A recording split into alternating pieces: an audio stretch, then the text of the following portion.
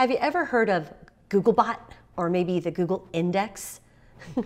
I will never forget one of the jobs that I won over another web developer is they called it the Google algorithm, kind of like Alka-Seltzer.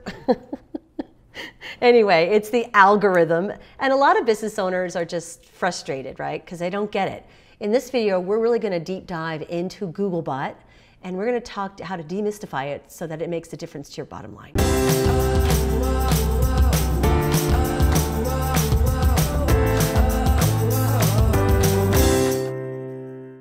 So let's talk Googlebot, also called the Google algorithm. Maybe you've heard spiders. Well, that was kind of funny. Spiders, ooh, spiders. They visit your website, they index your site. It's all the same thing. So let's talk a little bit just quickly about what is Googlebot, right? What is the Google algorithm? The algorithm is a formula, okay? So think back to college or maybe even high school. Remember the library? There was a Dewey Decimal System. Maybe some of you are too young and you can just kind of zone out right now. But if you remember the Dewey Decimal System, remember you went into the library, you pulled out the card catalog, you went through the cards and you found that thing. Well, Google was founded at Stanford, okay? So Larry Page and Sergey Brin, they were finishing up their doctoral work. And they said, look, we're going to build something that indexes all the professorship content. So the professors, the students, think about the vacuum of content that was built every day, research studies, stats, information, and it never made it to the library. So what happened to all that amazing Stanford content? It just, poof, disappeared. So Larry and Sergey said, we're going to build a database that's going to index and archive all the content on the Stanford campus. And this is how Google was born. And what we know today is this massive algorithm, over 200 different elements to the Google algorithm. So you're like, whew, I don't have time for that. And quite frankly, neither do I. But here's the cool part. It's about the humans and not about the robot. Think about it. I spent years, I worked for Yahoo for many years, worked with $1 million advertisers at Yahoo. We would go to search marketing conferences and we'd all sit down and we would literally talk about every line of the Google algorithm that we knew. Yes, this is the kind of geek that I used to be. We thought that was interesting. Well, it was interesting, but the longer I was in that business, the more I realized that it was less about the Google algorithm and all about the human experience. It's about them. It's not about you, it's about what they want when they search. So we call it the we all the way home. Here's what we do, and here's where we go, and here's how you hire us, and here's how great we are. You know, websites are built like resumes, and they're meant to be thought leadership platforms. Remember, if you're a Stanford professor in your respective niche, then you know your stuff. You are current, your website is current.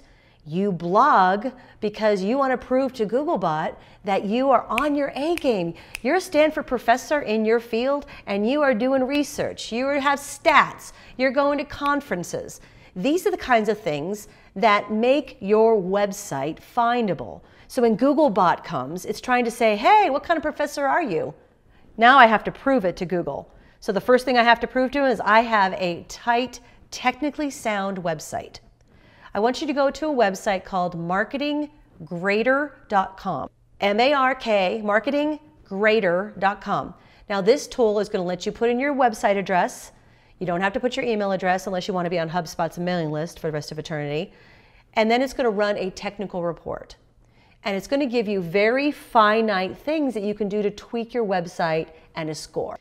The first thing I want you not to do is beat yourself up around that score. It might be 40, it might be 94, but it tells you how tight is my engine. Look, Google's not going to rank your website if the technical aspects of your site are not great. It wants to make sure your engine is purring like a kitten. Now, once the engine is taken care of, then we can start worrying about our blogging. Now, some of you, I'm sure, have heard about blogging. I get lots of eye rolls when I talk about blogging. They're like, I don't got time for that. I got a guy for that. Here's the problem is, remember, Stanford professors publish. If they don't publish, they perish. Now think about this for a minute. If that was the standard that Google set up as its foundation, its algorithm, is to look at all the experts on the internet. Which ones are the Stanford professors and which ones are the posers? The posers don't blog. The posers don't socially engage. If you're a professor on your A game, you have a wonderful current site that's technically sound. You have a blog that is an ongoing commentary and research of your field.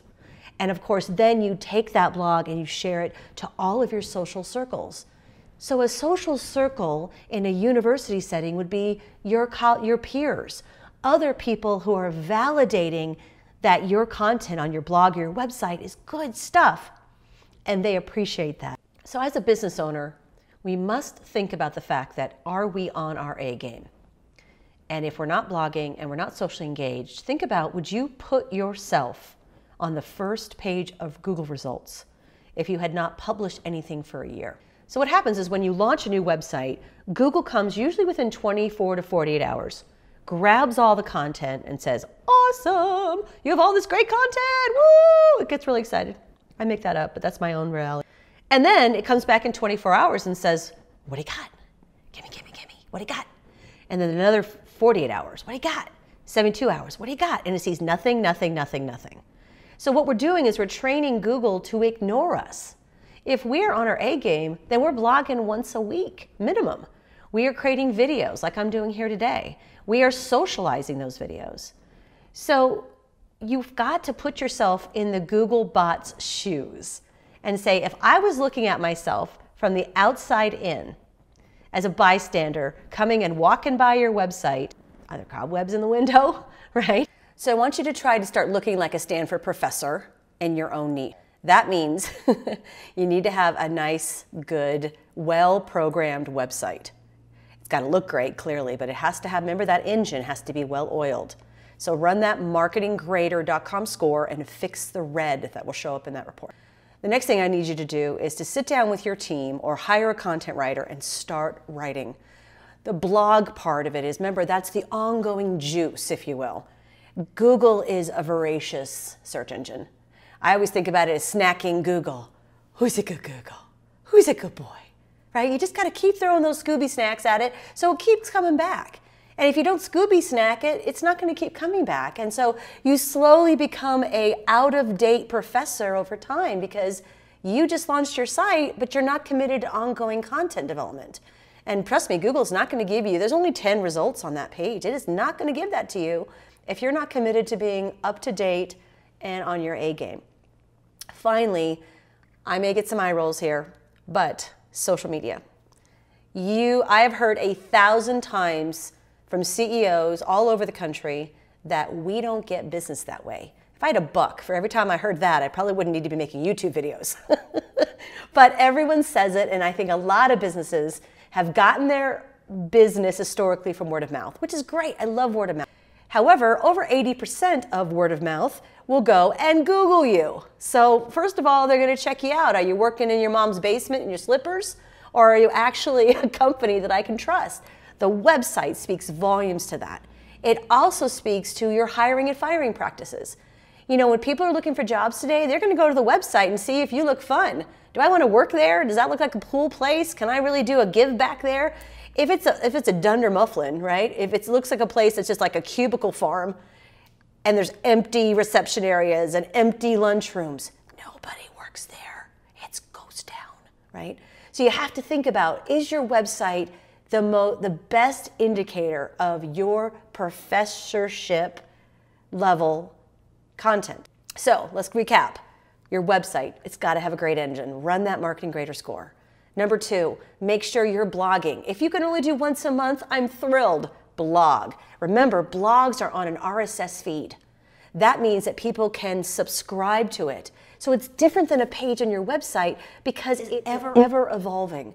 And people can subscribe to it. So Google gives a tremendous amount of value and credibility to the blogs. The Googlebot loves blogs. Think about it, it's like a news feed. It's like a CNN news feed for your business. Of course, it expects the news feed to keep updating and have the most current content. So please blog. Put comments in the bottom. I'll keep an eye out for them. And make sure in those comments that you're asking me specific questions, and I will make sure to keep my eyes on it and get your responses, because I know a lot of people are like, I just do not want to blog. I get it, but it's time. You've heard about it long enough. Finally, social media is not just for kids. And I don't care how old you are. Remember, the Google standard is if you're going to be a professor, you will get peer validation of your content. Peer validation is you take your blog and you share it to all the social sites. Easy peasy.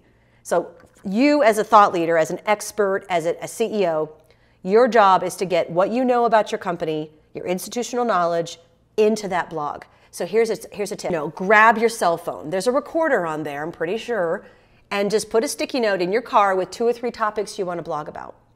When you go in for your drive in the morning or your walk around your neighborhood with your dog, dictate into your phone. Then after you dictate about that topic, you're going to upload it to a transcription service like Rev, rev.com. Rev will transcribe that audio, and it's like Christmas morning. The next day you hit this blog shows up and you have someone else edit it, someone else post it, and someone else put it onto social. So that you are putting your head around what's most important, which is the content. You are the professor. And then you've got people, or you can hire vendors to then distribute that content. So remember, the Googlebot is looking for Stanford professors that are on their A game. And when you think about the leaders in your respective space, you need to think about what are they doing to be professors in their own right. Look at competitor websites. The competitors you see over and over. They have the biggest booth at the trade show. Think about the ones that are really killing it in your field. Take a look at what they're doing. My guess, that is going to be they have a really dynamite website. They are blogging on a weekly or daily basis, and they understand the ecosystem that is social media. Whew, I know, that feels like a lot, but follow me and you'll be able to keep up. And it's just little tiny micro lessons that as a CEO, expert, leader in your field, it's a game of inches, guys. It's little tiny inches. And you have to keep moving toward that, just like with any other marketing. Think about what traditional marketing can you get rid of, and how can you take that and allocate it to being a Stanford professor in your field. And the Googlebot is gonna love you.